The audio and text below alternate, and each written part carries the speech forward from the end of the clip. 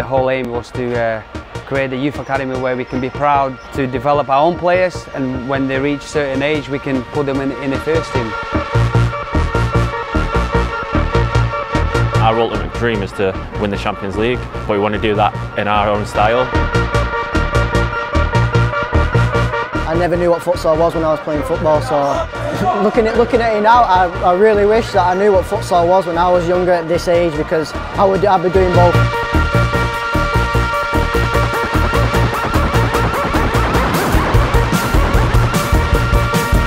There's more and more players playing the game, there's more coaches knowing about the game.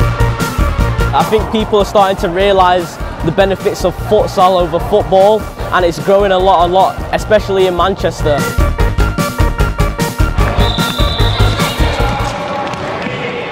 The youth academy kind of started because we had the first team.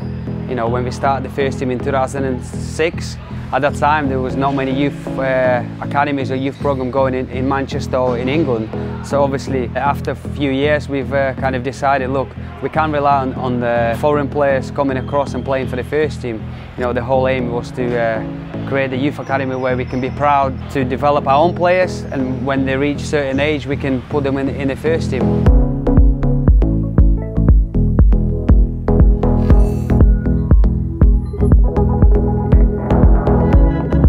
For the youth programme, when we start from under 6s, it's just about just letting them have a feel of what futsal is, just as much playing time as possible, a lot of things with the ball, and then as we progress older we like to, you know, do a little bit of more tactical stuff, and then obviously you've got from under 6s to 8s to 10s to 12s, 14s, and we've got a development squad, and then you've got the first team.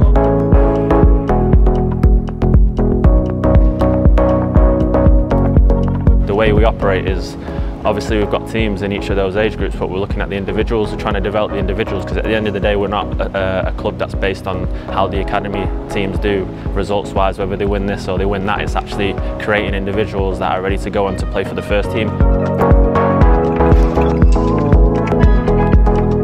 Our ultimate dream is to win the Champions League, but we want to do that in our own style with Manchester players that are born here and from here, and developing that culture it's really crucial.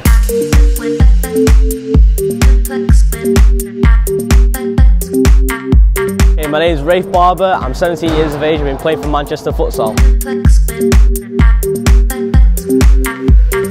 I was playing for Manchester City's academy at the time, and during my time there I was diagnosed with Osgood-Schlatter's disease, which is like a bump you get underneath your knee, which can be very painful, especially playing over long durations of time.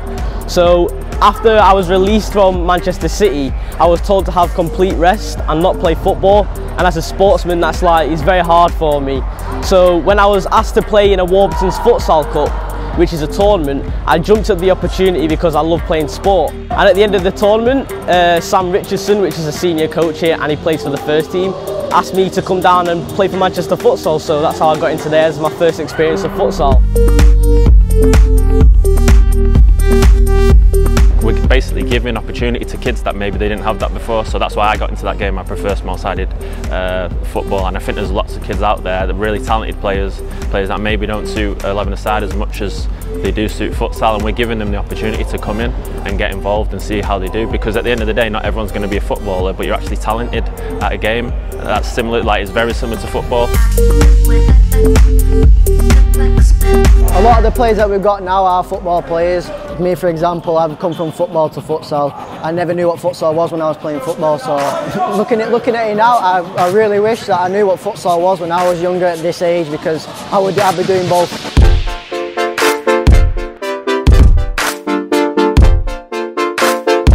Futsal is a great sport to look back on, because it's your second opportunity. You got obviously our development squad, first team, and you got the England pathway as well. So there's always got stuff to drop back on that as well. So that's why we've got quite a lot of players, because we've got that pathway. Futsal's a great tool to use as football as well, because it improves, you know, your speed of thought, technique. It's just a great little addition to have. I came to Manchester Futsal Club when I was 14. Yeah, I've enjoyed playing futsal for 3 years. Compared to football, you get so many more touches of the ball. It's much more intense, and you feel like you can really have an impact on the game.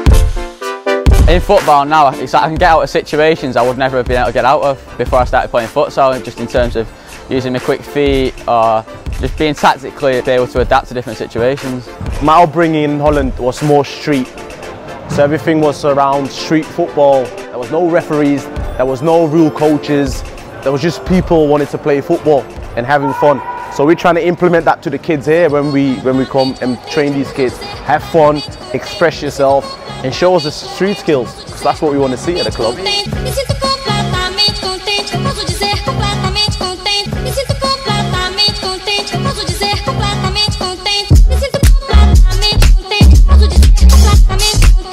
We believe enjoyment comes first.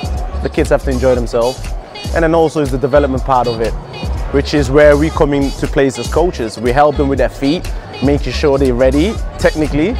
And then by the age of 12s, 14s, we strive throwing in a little bit of tactics in regards to futsal. But by 16, you pretty much have all the attributes that you need to have, which is the technical bit, the technical side of it. And then you get to a beautiful place like this. And then this is where you get towards the actual ropes.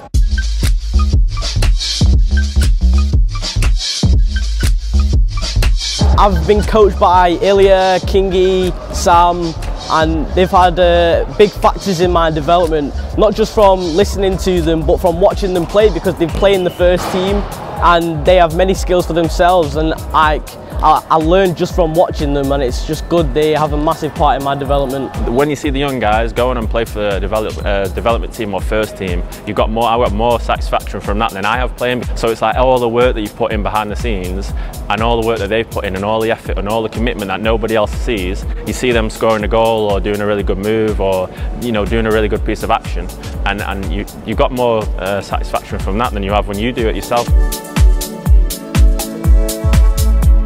A prime example that we talk about is Sam Gow, because Ilya, when he started his sessions, he had Sam Gow, and it's great to see him going from literally from a boy, from a little, like a young kid, a boy, to going into the development team this season, and then he also played in the first team, and that's just great. Like, that's basically what you want to see. Gowie, how long have you been part of the youth programme? 6 years. Face of Manchester Futsal Club, eh? Since I was 11. 6 years, he's been 6 years, he's been 3 years. Both training with the first team, development team. That's it, this is the guys. So we'll see, yeah, we're gonna do the interview with them later. This is the guys. The main goal is obviously winning the league, but in order to win the league, you gotta have a bound. So the relationship has to be good. Whether you play for the first team, you play for the 16s, whatever, you've got to believe in the guys that you play with. And therefore you can build, and you can build to go and achieve whatever you want to achieve. What we've realised is social corners is very important, making sure that there's a bond between the players, not only on the court but also off the court. As the coaches, we recognise that, and throughout under 8s to under 16s, we go with that theme.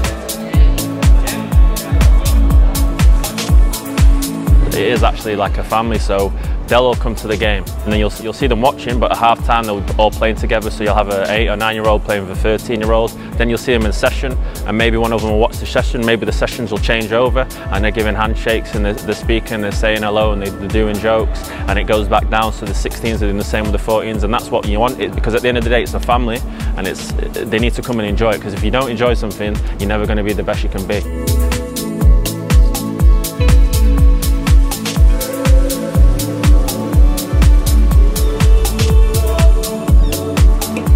It's just like one big family, so you got people my age socialising with the younger ones, 8, 9, 10. Then with the first team, so like Kingy, Sam their age, and it's just like everyone just comes together just to play futsal.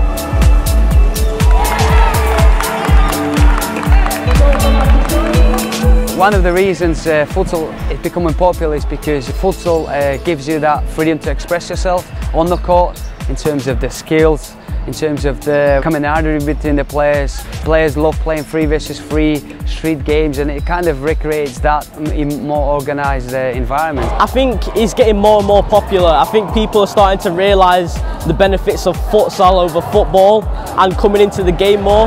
Like, I've seen a lot more kids coming down to the sessions, and it's growing a lot, especially in Manchester. there's more and more players playing the game, there's more coaches knowing about the game, and here in Manchester we're making sure that that culture is developing, and I really hope to say that we have influenced that footballing culture in Manchester.